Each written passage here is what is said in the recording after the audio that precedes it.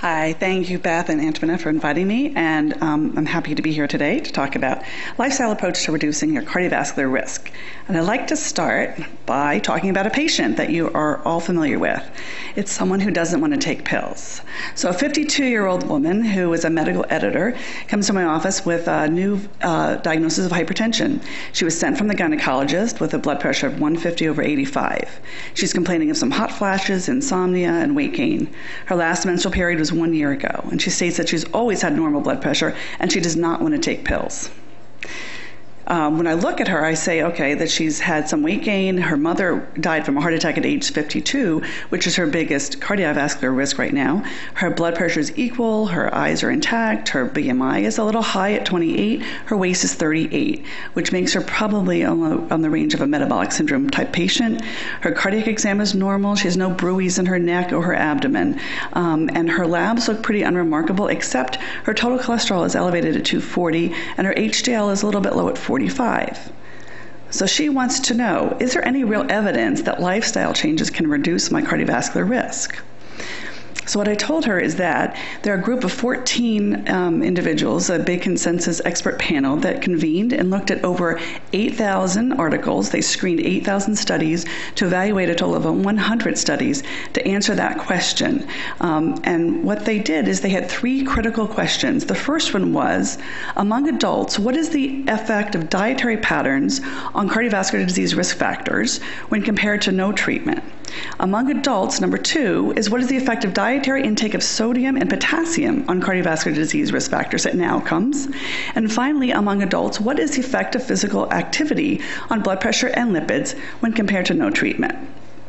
So when they looked at all these articles, they excluded many of them for not being properly conducted or having not sufficient a number of patients in the trials, and they made sure that they had patients with real hard outcomes.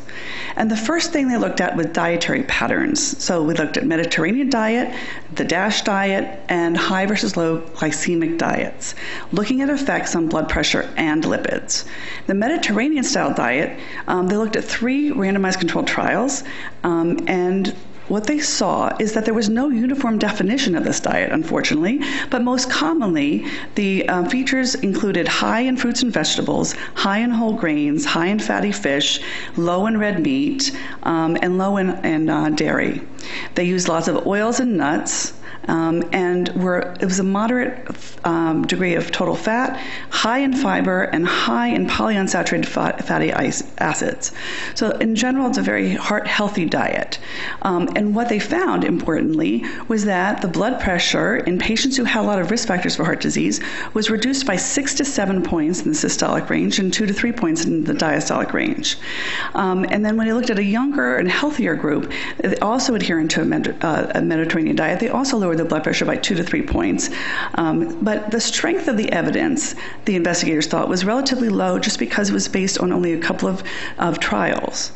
And they also found, unfortunately, in these 3 trials, that there was no consistent effect on LDL cholesterol.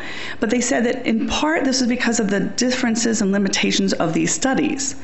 Importantly, right before this article came out last November, there was a group in Spain that published a very good randomized trial. It's called the PREDIMED study that looked at over 4,000 people on the Mediterranean diet, randomized to either Mediterranean diet with virgin olive oil or Mediterranean diet with nuts or regular diet, and found, in fact, that there was a reduction in cardiovascular events in those people who did take the Mediterranean diet that was supplemented. So even though these guidelines did come out, there are large trials now substantiating the true effects of the Mediterranean diet. So let's go to the DASH diet, which is the Dietary Approaches to Stop Hypertension diet. And this was 2 randomized trials, 6 publications. And in this diet, it was interesting that patients were actually given their meals.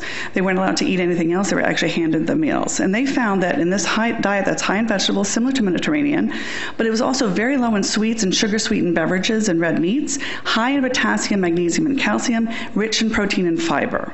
What happened to the blood pressure? So they took patients with blood pressures that started out at 120 to 160 over 80 to 95, so some normal, some abnormal, and they made sure that this was it's not a diet to lose weight necessarily, and in this group they made sure that the sodium and weights were stable, and they did find a 5 to 6 point decline in blood pressures. They also importantly found a lowering of LDL cholesterol by 11 points, and that was high evidence of data. And then when you look at the subpopulations, like was this effective in everyone, or are there certain subgroups that benefit more than others, they found it was equivalent. Men and women were the same, African American and non-African American were the same, older and younger were the same, hypertensive and non-hypertensive adults all had benefits in both blood pressure and in lipid reduction. And the strength of evidence was very high. So the DASH diet is a diet that's online. You can look it up and give it to your patients. It's very effective, as you know now, with lowering both blood pressure and lipids. The glycemic index diets were looked at. There were 3 randomized trials, and those are diets like the South Beach diet, which really look at low glycemic index foods, and they were unable, unfortunately, to find a reduction in LDL cholesterol or in blood pressure.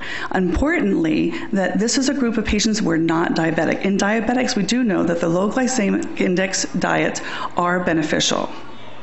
Now we're going to dietary fat and cholesterol. There were 3 big trials looking at saturated fat, trans fat, and dietary cholesterol and the effect on LDL cholesterol. And if you look at the saturated fat, if you start a diet that's actually a 5 to 6% saturated fat, compared to a usual diet where it's 14 to 15% saturated fat in most of our diets, if you do the low saturated fat, you can reduce your LDL from 11 to 13 points. It's very high evidence. And the trans fat, if you replace trans fat in your diet with other things like other carbohydrates or the polyunsaturated fatty acids, you can actually reduce triglycerides and LDL. Again, we got to get rid of the donuts and replace it with other carbohydrates, and you can reduce both the LDL and you can have, but no effect on the HDL. Now, this is important, and this was actually a challenge of the group, is that dietary cholesterol, when they actually looked at the studies looking at low cholesterol diets, they were unable to find evidence for improving LDL cholesterol. Now, that seems ironic, and what it was that they included diets that were very, consisted of patients with very high cholesterols or familial hypertriglyceridemias, and so that's not the general public. So it's not that it's not good to recommend a low cholesterol diet, it's that the studies were not relevant right now. And I don't know if it's ethical right now to do a randomized controlled trial of patients who are at risk and give them a high cholesterol diet. So I don't know if we'll ever know that answer. So next we're going to talk about sodium. That's also big in the news, big in New York. What are we going to do about sodium? And in several studies, they looked at patients from ages 25 to 80 with blood pressures, again, 120 to 160, and found that reducing sodium reduces blood pressure. Bottom line, okay? Very high evidence, and if you look at what the numbers are, most of us have a sodium of 3,300 per day on a general average American diet. If you lower that to 2,400 a day, you can lower your blood pressure a few points. So that's the first recommendation. If you go even further, as the FDA has suggested, and lower your intake to 1,500 milligrams a day, you can lower your blood pressure by 7 points systolic and 3 diastolic. So even in patients without hypertension, ages 30 to 80, with most of us in this room are, if you look at that, you can if you just lower your daily intake, whatever it is. If right now you're taking 2,000, you drop it by 1,000 milligrams per day, you can lower your blood pressure 3 to 4 points. Okay, so again, when they looked at all the subsets, all men, women, young, old, everyone had an important effect in improving blood pressure. When they looked at lowering sodium and looking at outcomes, looking at cardiovascular disease and heart failure, unfortunately there was not enough of good studies to show a strong evidence. We know that there are some small studies that showed if you decrease sodium, you could reduce heart disease events by 30%, but again, there was not enough data to make it a recommendation. When it comes to physical activity, in 2008 was the big recommendations, and since then, this group looked at another 8 meta meta-analysis and 5 reviews. And what they found was that if you do improve aerobic physical activity compared to controls, you can reduce your LDL 3 to 6 points. And resistance training, this is very important. This is one of the newer recommendations. If you do resistance training at least 3 days a week and 9 exercises with 3 sets, 11 repetitions, you can actually reduce the LDL cholesterol 6 to 9 points.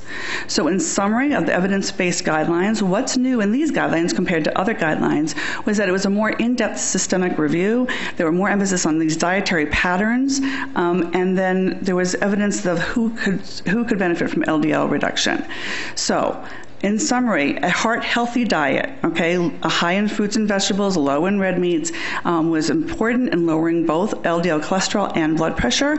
And the 3 examples are the DASH diet, the USDA diet, and the AHA diet. But in this study, the DASH diet was shown to reduce both blood pressure and cholesterol. Hint, that's on a test question coming up. Okay, next we look at other diet recommendations that, again, get your saturated fat down to 5%. Now, none of us, I don't go around looking at everything about how much saturated fat. So it turns out if you do eat, you get rid of the donuts and eat more fruits and vegetables and add the nuts to your diet, your saturated fat levels will go down to a good level. Sodium, again, what I'm going to say is that we really want to aim for 2,400 for everybody. But if you have hypertension, if you get your sodium intake down to 1,500 milligrams a day, it's really hard to do that. You have to look at every food label. You will lower your blood pressure, and that's another question. Okay, exercising at least 3 to 4 times a week aerobically, 40 minutes per session. And let's talk about our patient. So what happened to her? So I have done some research on hypertension, and we have a food frequency questionnaire, which I had the patient fill out, and she, in fact, was intaking 3,500 milligrams of sodium a day. Some chips, some margaritas with salt. I mean, it was Chinese food. It added up. So she really had too much sodium. So I advised her to eliminate the high sodium foods, avoid any food, one source of more than 400 milligrams of sodium per serving, no pickles, no chips, no hot dogs ever. She started an exercise program, 40 minutes a week, 4 minutes, 4 days a week, and her follow-up blood pressure was 130/80. So a success story. She didn't have to start pills.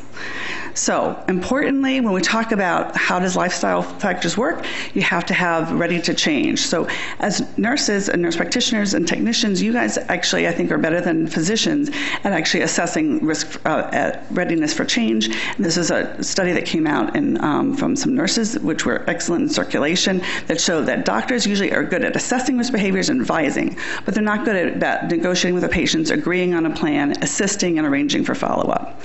So these are questions that we ask people when they're really ready to change their lifestyle. So in the future, we have some holes in our lifestyle management guidelines. They haven't looked explicitly on the role of calcium, magnesium, and exactly how much alcohol is good or bad for you. They really need to look better at some multi-component lifestyle interventions. And again, what's we know is out there that we haven't really evaluated systemically is smartphone fitness apps, right? Half of you in this room probably have either motivators, workout guides, activity trackers, nutrition helpers, and sleep aids. And those are things that will be the future. Thank you very much. Okay, question number 1. Which diet has been proven to lower blood pressure and cholesterol? Is it Dean Ornish diet? A, B, the Weight Watchers, C, the South Beach, D, DASH, or E, Atkins? Oh my gosh, you almost all got it right. 94%, exactly right. It's the DASH diet. Okay, go home and look it up. Very good. All right, next, final question. A 56-year-old woman is diagnosed with hypertension. She currently consumes 3,200 milligrams of sodium per day. After curtailing her sodium to 2,400 milligrams per day, her blood pressure improves to 146/86. She prefers further lifestyle change instead of taking medications. What additional lifestyle change has been shown to improve blood pressure? A, add potassium. B, reduce the sodium intake further to 1,500 milligrams a day. C, start a low glycemic diet. Or D, supplement her diet with magnesium 200 milligrams. Let's see what you know. 92%, you got it. And excellent. And that's a wrap. All right, thank you very much. Bye.